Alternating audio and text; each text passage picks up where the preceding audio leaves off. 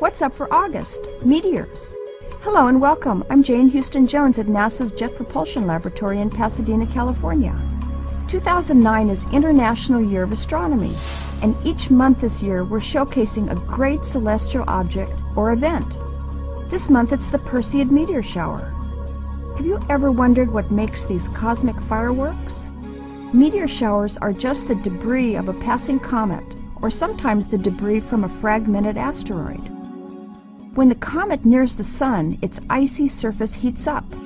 This causes clouds of gas, dirt, and dust to be released, forming a tail of debris that can stretch for millions of miles. As Earth passes near the dusty tail, some of the dust particles hit our atmosphere. They burn up and create the great celestial fireworks we see. NASA generates meteor shower forecasts to prevent potential hazards to spacecraft that are launching or orbiting Earth. NASA also monitors these showers to check the accuracy of the forecasts. NASA's Deep Impact mission is now on an extended mission called EPOXY. It will visit Comet Hartley 2 in 2010.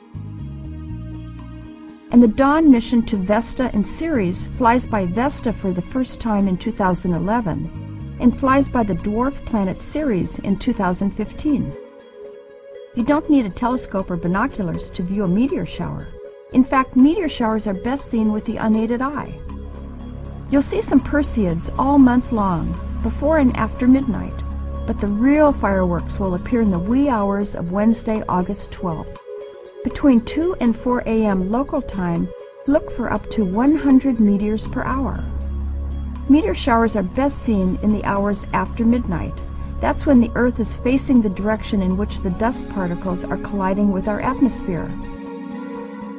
And as a bonus for staying up late, 2 planets are visible in the eastern sky, one bright and the other faint. Venus is just rising low on the horizon and is much brighter.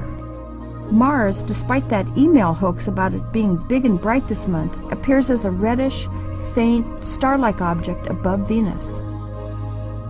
And Jupiter shines as a brilliant beacon in the west. Through a telescope, you might even be able to see nearby Neptune.